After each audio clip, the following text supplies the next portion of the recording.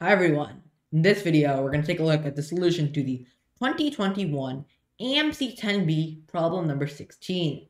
Call a positive integer an uphill integer. So like you're going up the hill, kind of. Basically, every digit is, be careful of the wording here, strictly greater, strictly meaning it cannot be equal, has to be strictly greater than the previous digit.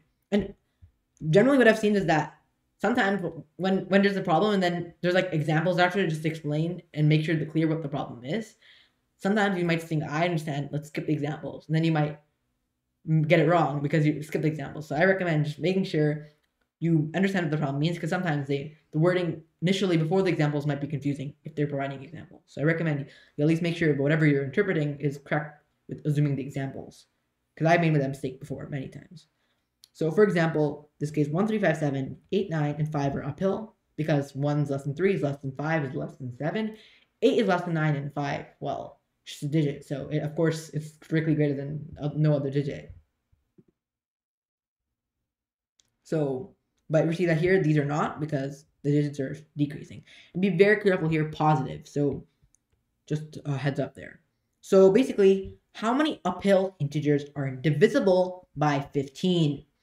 So the very powerful technique, it's for Chinese remainder theorem. If the number is divisible by 15, it's also by 5 and 3. So if it's divisible by 5, then we know the last digit has to be 5 or 0. Okay, so can the last digit even be 0? Well, if the last digit is 0, well, can the last digit be 0? Well, we're saying that's strictly increasing. So that means 0 will have to be greater than all the other digits. But that's not possible, because 0 cannot be greater than all the other digits since it's the last digit. So it would have to be strictly greater than. And also, something to be careful here is that we also can't have just one digit, because if we had just one digit, then that would be uphill, but it wouldn't be positive, as this problem specifically says. Be very careful of the wording. So 0 doesn't work. Now we know the last digit has to be 5. Okay, that's good. But now we still have to use the divisible of 3 condition. It's not that straightforward yet. So notice that if it's uphill, then there's no way we can have any digits 6 through 9 in our number. Since we have 5 as the last digit, all digits besides 5 have to be less than 5. So basically, we have to take some combination of these 4 digits. So we basically would be like, okay, we have these 4 digits. So we can just maybe, we can have something like 1, 3, 5, 1, 4, 5. Just take any subset of these digits and cross out maybe some of these digits, essentially. But now, not all of them work. If all of them did work, let's say the problem said only divisible by 5. Then the answer would be 16, because then we would just have 2 choices: include the digit, not include the digit, for each of the 4 digits, so 16. But in this case, it says divisible by 3, so it's a little bit more tricky than just that. So divisible by 3 means the sum of the digits is divisible by 3. We can see that 5 is 2 mod 3, right? So that means the sum of any subset of these 4 digits has to be 1 mod 3, because 1 mod 3 plus 2 mod 3 is 0 mod 3, which is divisible by 3.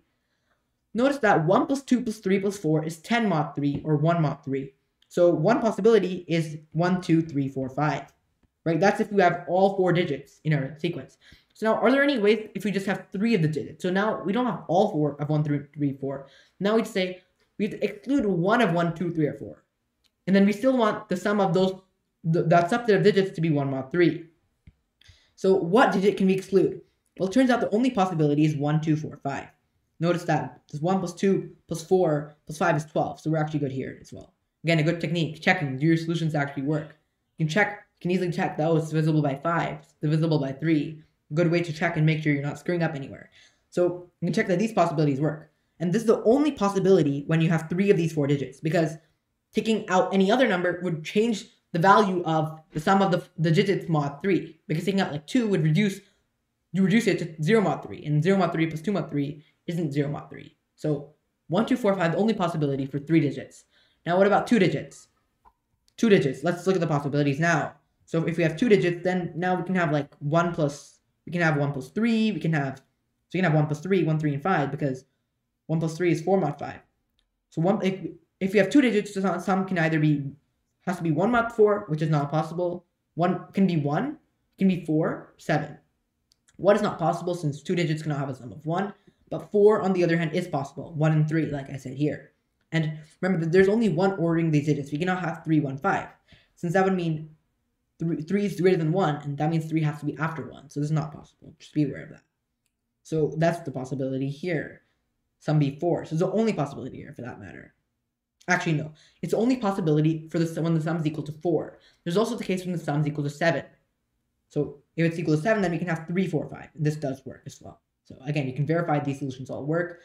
This is the sum of 12. This is the sum of 9. This is the sum of 12. This is the sum of 15. So we're good here. And the last digits are all 5. Okay. So that's it for the case where, because the sum cannot be 10 or more, since 10 is too big for the sum of 2 digits. Now the last case, only 1 digit. So if 1 digit, what are the cases? 1 digit, well, then the only of these digits that are going to be equal to 1 mod 3 is going to be 1 or 4. So it can be like 1, 5 or 4, 5. Because those both have a sum of multiple of 3, right? And then from there, we can see that if there's 0 digits, then there's just going to be 5. Just do lone 5. So from here, what do we actually notice? So from here, we can actually notice that the sum of the digits has to be divisible by 3. So let's go and check all of them. But this doesn't work. This last case doesn't work. Because if there's no digit in front of it, then this won't work. Since now 0, then the sum is just 5 mod 3. So again, a good way to avoid your sillies is by checking, is this actually true?